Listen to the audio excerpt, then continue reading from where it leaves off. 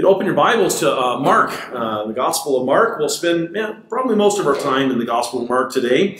We've been working our way through some things, thinking about things that Jesus taught that were difficult, things that Jesus said that I think we need to wrestle with individually and as a church. And so I've been presenting those for the last month, and I've got a whole bunch more. We're not done yet. Today we'll take another look at what Jesus is trying to teach us about amazement. And we're going to talk about that a bit more today. Have you ever seen or done something that you thought was amazing? Have you ever done that?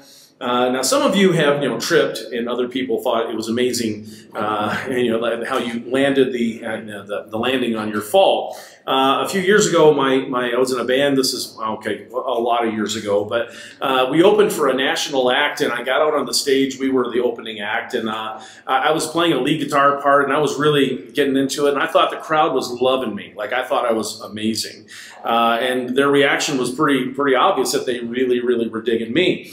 Until I was done with the solo and I turned around and the lead guitar player for the other band was actually playing air guitar behind me. It had nothing to do with me. They were cheering for someone in the background.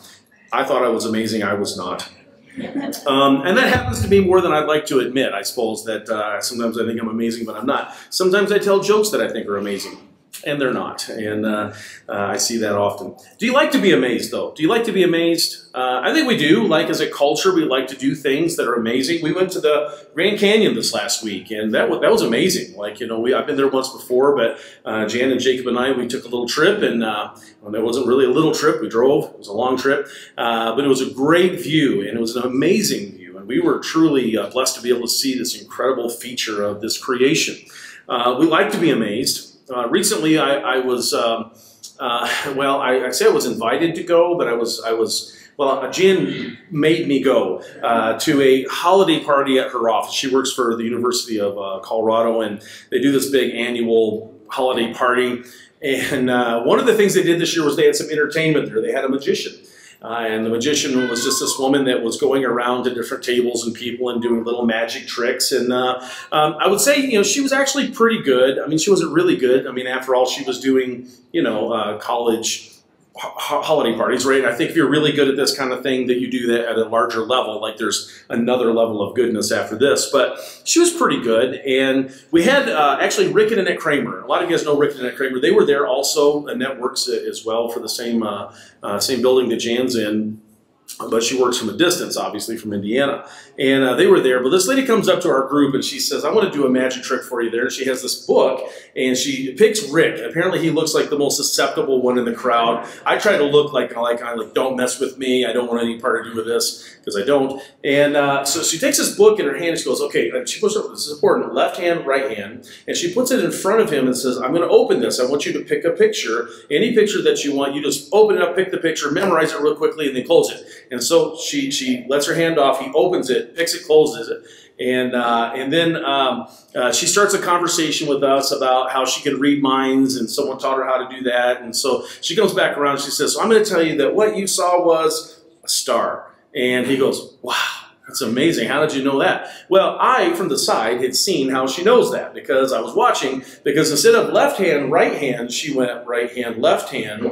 And on one side of the pages was a variety of symbols. On the other was all the same symbol. Like you could not get anything other than a star. Were we amazed?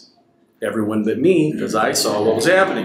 But they were absolutely amazed. Also, she did a card trick there, and I was sitting there watching, and I was sitting down, and I saw that she had the card that the person picked on the bottom, and she flipped it up from the bottom like it was from the top. I caught her.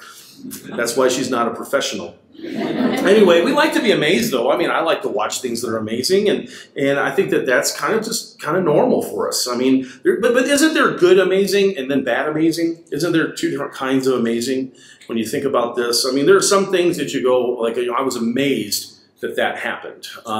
We were driving down I-40 from Albuquerque, and we saw a big accident. A semi-truck had hit a state police vehicle and driven them off the median, off the side of the road down into a ditch. That was amazing, right? But that anyone would live through that was amazing. So we say a bad amazing, we have good amazing. I suppose that if you found out that you were having a baby That would be amazing, right? But only if you were expecting to have a baby. Like if you weren't really expecting it, that's like bad amazing, right? So it just kind of depends on the context of that. And I say all this to kind of get you to understand that sometimes there are terms that we read in the Bible that have a variety of meanings. And so when you read something like amazing, it doesn't always necessarily mean the same thing. So you have to kind of be careful. And we do that in our culture as well. If I said that something is cool, right, what would you think? Oh, that's cool, you know, like it's okay, it's all right, I like that, you know. Or if I said, boy, it's cool in here, which it was during class, you'd understand I'm talking about temperature, but I'm using the same word, but it has a different meaning, a different context. For example, if you were to say whatever, can whatever be a word that you use in a number of ways that mean a number of different things? Like, for example, if you're like, hey, where do you want to go for dinner? Oh, I don't care, whatever. They do care. It does matter. Do not mistake that whatever does not mean, it doesn't mean what you think it does. Or if your spouse or significant other says to you, say, fine, whatever, just do whatever you want. That does not mean do whatever you want. That means the opposite of that. You have to understand. But there are times when you say things like, well, you know, whatever's fine. You really mean whatever is fine, right? So we use words in different ways, and we have to be very careful to understand what they mean. And the same thing of that is really true in the Bible. And so you have to be careful because sometimes amazed might mean that you're astonished by something. The word could be translated astonished. Like when Jesus did something, you might say, well, that was astonishing, you know, that really captured someone's attention. But sometimes the word amazed means that you're very distressed about something. Like you're very deeply concerned about something. You could have that feeling. You might also have the word amazed could also be surprised. Have you ever been surprised by something? Speaking of Rick Kramer, he and I, one time, he was an elder at Northwest at the time with me, and we went to see Rush in concert. And we had a little surprise. As soon as the band came on, there was a woman with two very large drinks that stood up and went, yay! And we were surprised because we wore those drinks for the rest of the time that we were there. And our wives were surprised when we got home because we didn't smell quite like we should have. What have you boys been doing? I'm like, oh, I'm a preacher. He's an elder. We're fine. And that didn't seem to work. But I was surprised by that. So surprises happen all the time, but that's, again, that same word amazed. Or you could have wonder about something. Like when we looked at the Grand Canyon, you would have this sense of wonder, like, wow, that's amazing, right? You feel that sense of wonder. You might even have like this idea that you marvel at something. Like when we first moved to Colorado, we would look at the mountains and we would think, wow, that's marvelous. Do you feel that same way? Like you can be very desensitized to something that's as marvelous as mountains, but we are still marveling at mountains. I was thinking of this when I saw Ethan this morning that, yeah, Ethan White right there, yeah. So remember Marvel Comics? Well, you know, there's these marvelous, astonishing things, and you have Spider-Man, and I just saw a clip from a Spider-Man Marvel television series from 1977. I was 7, and I thought it was marvelous. Okay, but by today's standards, it was not. It was actually really pitiful and poorly done. All right, so anyway, all kidding aside, you know, we have these ideas of what amazing is or what marvelous is. Sometimes the word means in the Bible that someone has marveled at something or that they were amazed, and it means that they lost their senses about it, like they lost their mind.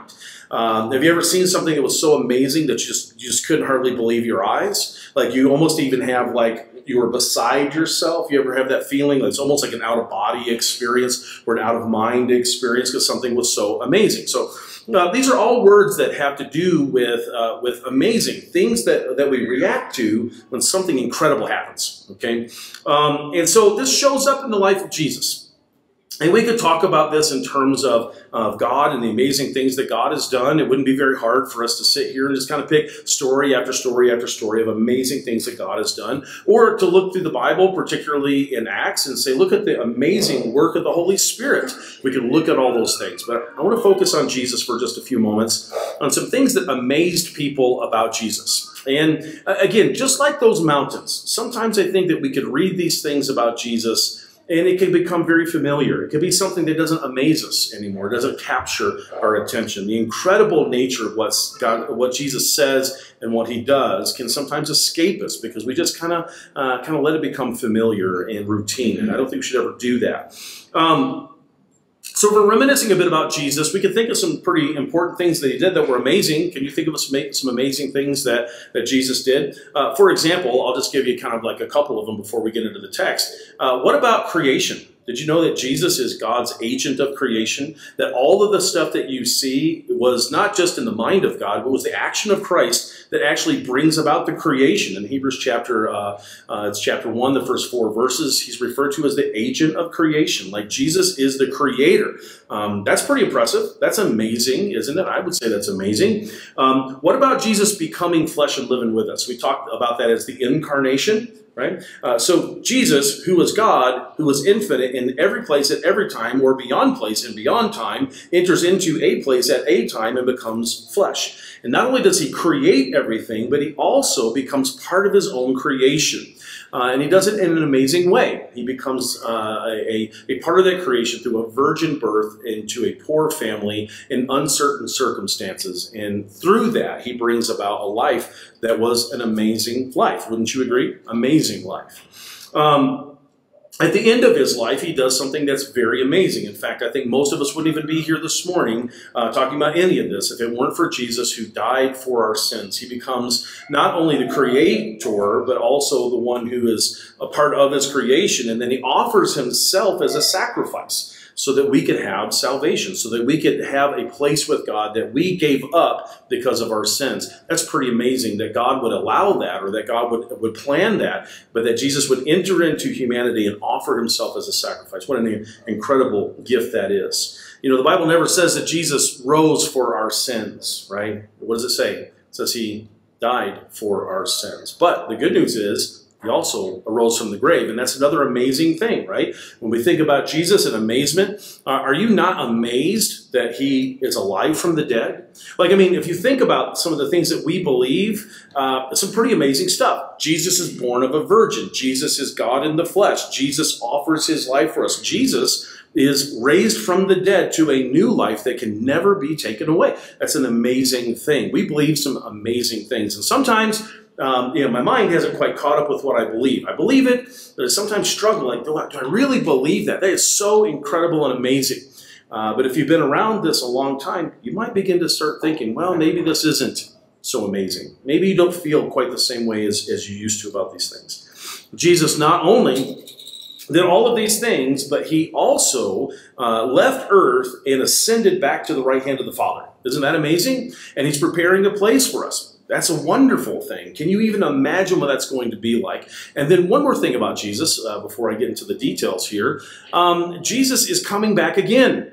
Now listen, it hasn't happened yet, so how amazed are you about the second coming of Jesus? Well, if you're not amazed by that possibility, and if you're not ready for it, you're going to be really amazed, but not in the good way. You're going to be really, really shocked, because Jesus said he's going to come back. And when he returns, he brings all of this that he has done, and that he's created, and that he has offered redemption through, and he's going to bring it all to its appropriate ending. And that'll be the beginning of something new. And that's going to be amazing for those of us who belong to God through Christ. That's a pretty amazing list of things, isn't it? I'd say that's a pretty amazing list of things.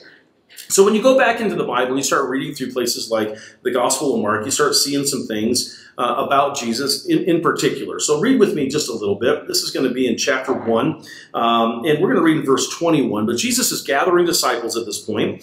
It says, they went to Capernaum, and immediately on the Sabbath he entered the synagogue and began to teach. They were amazed at his teaching. What were they? They were amazed at his teaching. Well, why? What was different about his teaching?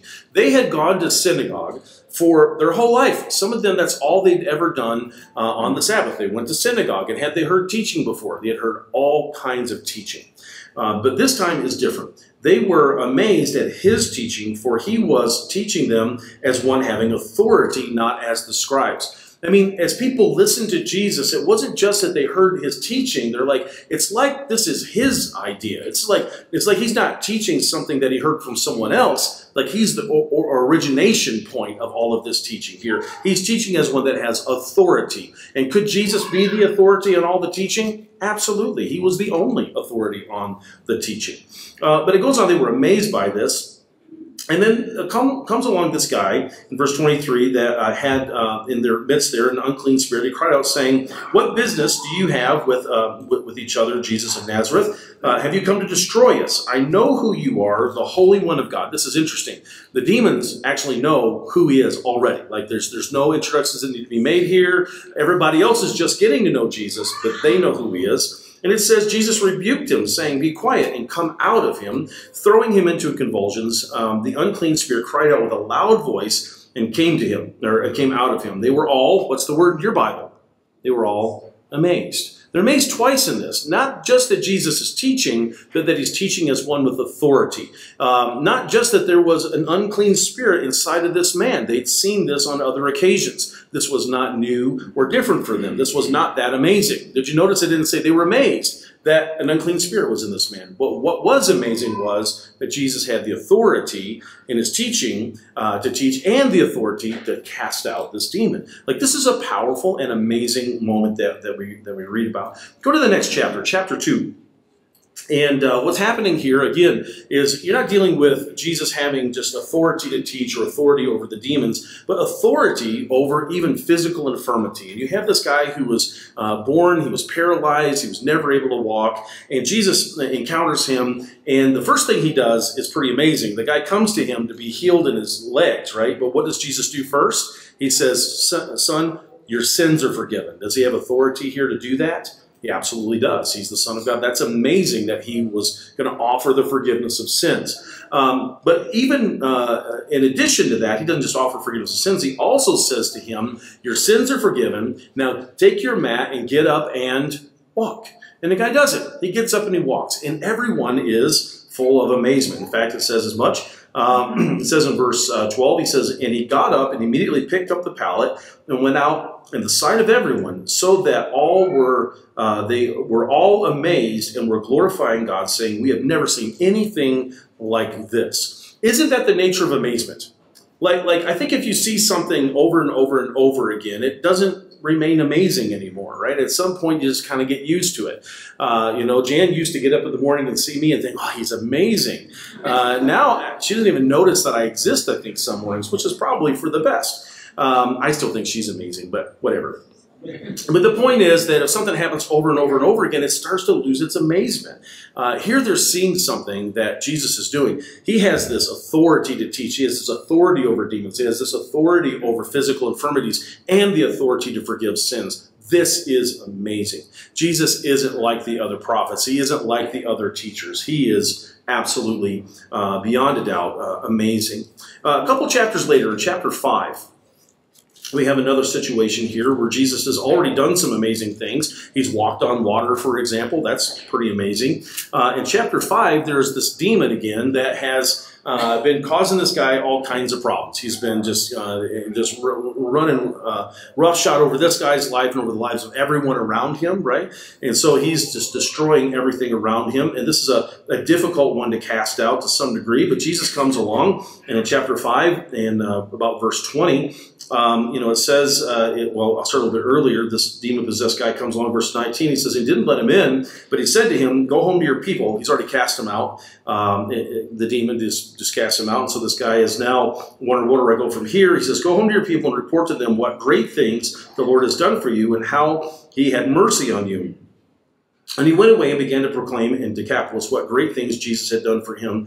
And everyone was amazed, right? We see this amazement theme coming up, and this does this over and over again. I'm not going to exhaust all of this in Mark. I just want you to see a bit of this. Go to chapter 10 with me. In chapter 10, we have Jesus who is dealing with this rich young ruler.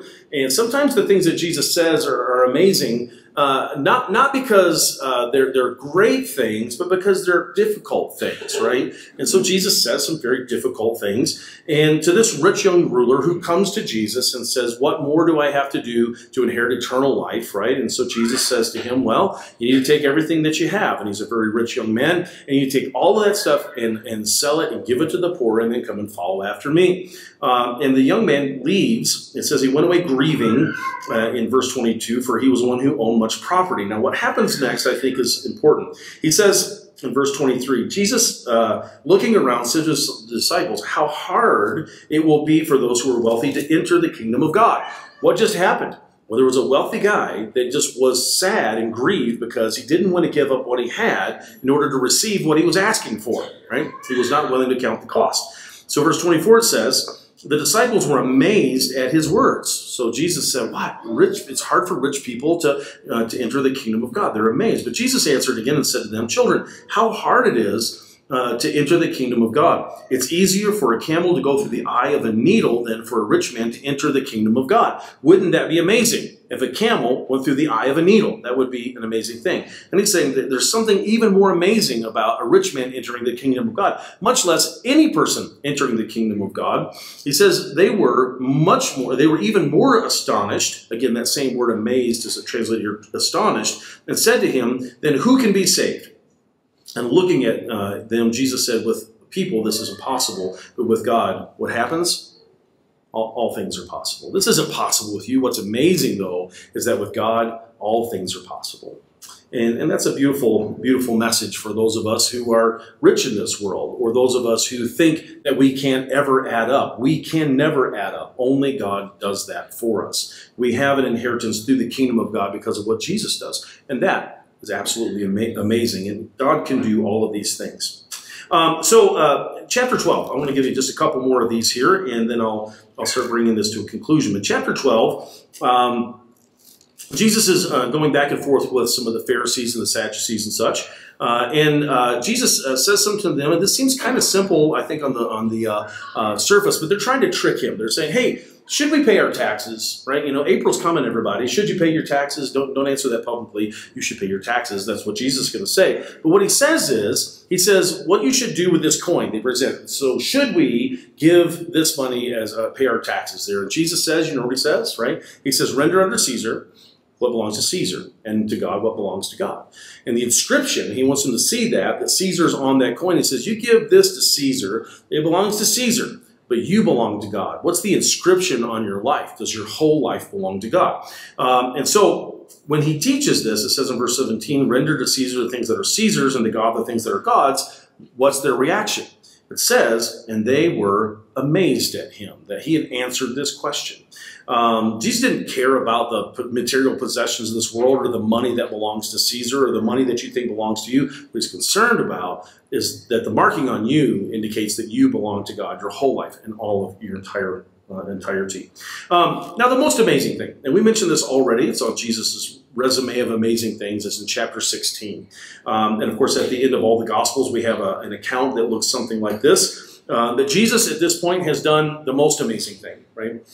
He has gone and he has offered himself as a sacrifice. He's died on the cross. He's been buried in a grave. And now he has been raised back to new life. And in chapter 16, they come along and they're looking for Jesus. And it says in chapter 16, verse 1, when the Sabbath was over, Mary Magdalene and Mary, the mother of James, and Salome bought spices so that they might come and anoint him. Very early on the first day of the week, they came to the tomb when the sun had risen. And they were saying to one another, who will roll the stone away from the entrance of the tomb for us? Looking up, they saw that the stone had, amazing, right, had already been rolled away, although it was extremely large. Like, who's got the strength to do this? Entering the tomb, they saw a young man sitting at the right, wearing a white robe, and they were amazed. Like, this is a shocking moment for the disciples.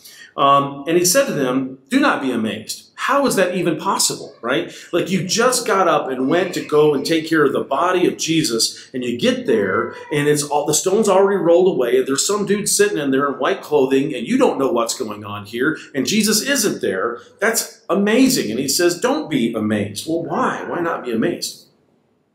He said to them, do not be amazed. You are looking for Jesus the Nazarene, who has been crucified.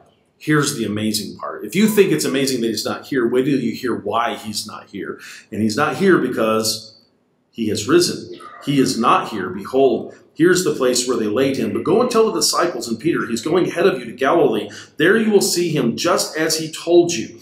And when they went out and fled the tomb, for trembling and astonishment had gripped them. Okay, that's that same word again that could be translated as amazed. They were astonished. They were trembling and they were astonished with what they had just seen. And they said nothing to anyone, for they were afraid. This is amazing. Like, when we read our Bible, sometimes I think we just kind of cruise by these things that we've seen thousands of times. And it's not okay to do that, because what we just saw was Jesus, who is for sure the Son of God, who is for certain the one that God has approved of as the sacrifice that will take away the sin of the world. This is the moment of astonishment and of amazement. In Luke chapter 24 and verse 12, it says that they were marveling at this. Chapter 24 and verse 12. The story that follows in Luke in chapter 24, if you want to read that with me just real quickly, I'll go there. But there's the story at the end of Luke that's kind of interesting to me. And here they are. Jesus has died. Jesus has been buried. Jesus is alive from the grave. The disciples have seen this. They are astonished. They are marveling. They are amazed at what is happening. And as this other group of people, a couple of them are traveling down this road going to a place called Emmaus. And I'm sure that you've probably heard of the road to Emmaus. Well, they're on the road to Emmaus. And you're going to look about verse 22 is where I want you to kind of see this. But as they're going along, Jesus, unannounced to them, like unknown to them, they can't see him, they can't recognize him. I mean, they know he's there, but they don't recognize him for who he is. And he's traveling with them, and he's going, well, hey, what's going on? Where are you going? And they say, well, we're going to Emmaus' house. And he goes, well, what's been happening? Why is everybody looking so sad here? And they say, well, haven't you heard, right? Like, where have you been? You know, they don't know who he is, but where have you been, right? And they start explaining, don't you know the things that just took place, that Jesus, who was to be the Messiah, was taken and he was crucified, and now they don't know where his body is, they don't know where he's gone, they don't know what's going on. It's amazing what's happened. And it says in verse 22, it says, but also some women among us amazed us. Well, what was the amazing news? They can't find Jesus. When they were at the tomb early in the morning, they did not find his body. They came saying that they'd also seen a vision of angels who said that he was alive. That's amazing news, that Jesus is alive from the dead. And so they carry on their way. And as they go a little bit further down the way, they stop and they're going to stay for the night. Jesus is going to stay with them. They don't know it's him yet. And they have a meal together. And this is what it says, just a little bit later. It says in verse 25, he says, and he said to them, O foolish men, and slow of heart to believe in all that the prophets have spoken. This is an interesting thing to me, because while it is truly amazing that Jesus died and was buried and is raised from the dead, and that he's now alive, as that news is spreading out among people, what is even more amazing to Jesus is that they didn't see what was happening. Like, they should have known that this was the case. They should have seen this. Have you been so slow that you haven't figured out that this was what God had planned all along? For the disciples that were with Jesus when he was taken away, they were shocked and they ran. But Jesus had warned them in advance that that's exactly what was going to happen, that he was going to fulfill the scriptures. Jesus is surprised at how foolish they are and how slow of heart they are to believe the things that have already been spoken. Was it not necessary for the Christ to suffer these things and to enter into his glory? Then beginning with Moses and with the prophets, he explained to them the things concerning himself and all the scriptures. And as they came to the conclusion of that, they recognized Jesus for who he is finally, and they are amazed to see Jesus. And then they move along and Jesus disappears off in another way. When God does what he says he will do, we should not be amazed. Wouldn't you agree? When God says that he's going to do something and then he does it, we should no longer be amazed. The reason for that is the same reason why when over and over and over something happens, it no longer carries with it amazement. God has always kept his word. He's always made promises and fulfilled them. It shouldn't be amazing, like we're astonished. I can't believe that happened. When God carries out his will and does what he says he's going to do, we should trust him that much. Is it still amazing? I think it is. But should we be astonished? Should we be marveling at it? I can't believe God finally kept his word. That's not how it works. He always keeps his word. It's interesting in Revelation. I was reading this earlier this week, and it occurred to me in Revelation chapter 13. I won't read that for you, but in Revelation 13, you have this interesting thing that happens. Actually, if you read in verse 3, you'll see that word amazement comes up again. But the beast in Revelation is Rome. And this beast has taken on an injury that was a nearly fatal injury and recovers from it. And the whole world, it says, is amazed by its recovery, and they begin to follow the beast. Well, isn't that interesting that when Rome is damaged, when the beast is hurt, and people see its recovery, that they go, wow, we'll follow after the world, we'll follow after the beast. And yet when Christ, the Son of God, dies on a cross and is resurrected from the grave, he should be the one that the whole world follows. But instead, we tend to follow the world instead of following after Jesus. I think people see amazing things in the world and they follow the world rather than the creator of the world. They worship the thing that's been created and follow after and give it glory rather than the one who actually created the world that we live in. What has God done in your life that was amazing? Maybe as you contemplate things today, and maybe tomorrow, we start thinking about the next year about right now, I suppose. We're thinking about New Year's resolutions and things like that. This last week, I was thinking ahead a little bit, and I bought a scale. What a discouraging thing that is. And not only are they scales, it's bad enough that you have to step on them and then they tell you lies that you don't want to believe. But this one actually kind of like it gets on my phone and it tells me things. It's like, oh, you're gaining weight, you're losing weight. It's telling me all this stuff that I want to, but I'm not asking. It's like popping up like little pop-ups on my phone saying you need, like I'm looking at desserts and it's going, don't do it. Like I don't know how it even knows. But as we're thinking about the year ahead, I want to think about the year in the past. What has God done in your life that is amazing? Do you see that the salvation that you have received through Christ is the most amazing thing that's ever happened in your life? And you can begin to take that for granted, but you shouldn't, because it is still the most amazing thing, that God loves you and that he redeems you through his son Jesus. What is God doing in your life right now that is amazing?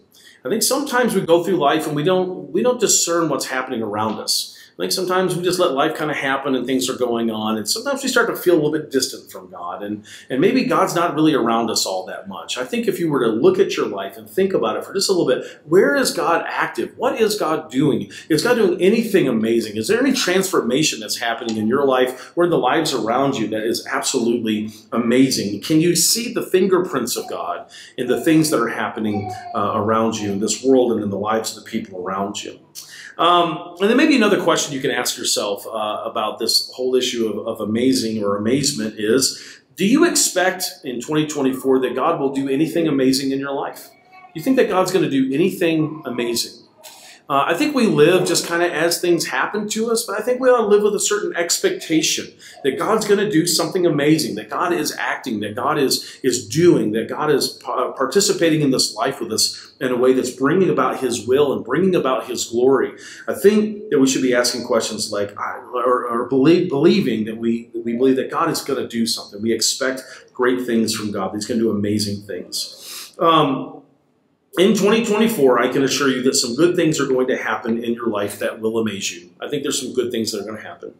In 2024, I can also guarantee you that some difficult things are going to happen that will also amaze you. And whether they are good or they are bad or difficult or heavy or wonderful things that happen, will your amazement lead you to give glory and worship to the world you live in, or will they lead you to give glory and worship to God? Let's pray together. Holy Father, we ask that you would be with us today and in the year that is about to approach us. Father, if it is your will that we live, if it is your will that we enter into this new year, Father, we ask that you would help us to do it with great conviction that you are with us, that you are still the God of amazement, that you are still doing amazing things in our lives. Help us, Father, to see those things, to recognize them, and to give you glory and to give you honor. Father, we ask that you would bless us in this new year. We ask you, Father, that you would give us good work to do, that you would help us to bless the lives of other people, to see to it that we do the things that you've called us to do as your people in this world. Father, we love you. We ask you to help us to see and to be a part of the amazing things that you do in our lives and in the lives of the people around us. Please bless us now, Father, as we go into the next portion of our worship together. We love you. In Jesus' name we pray. Amen.